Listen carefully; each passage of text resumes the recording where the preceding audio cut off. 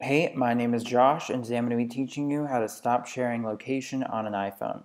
The first thing you're going to want to do is open up your Settings app on your iPhone, which is the application with the gears on it.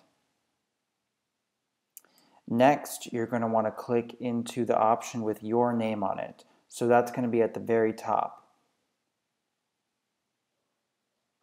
After that, you're going to see a bunch of different options here. You're going to find where it says Find My, and you're going to click there. Next, you have two options.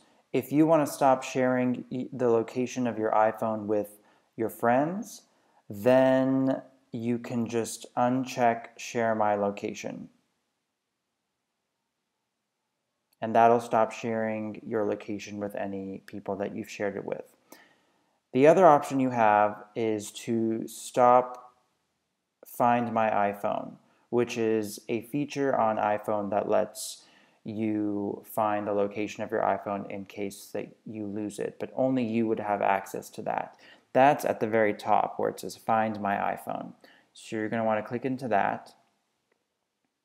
And here you can uncheck where it says Find My iPhone so that even in the case of you losing your iPhone, you wouldn't be able to locate it. That's up to you. So you're just going to want to uncheck that if that's what you'd like.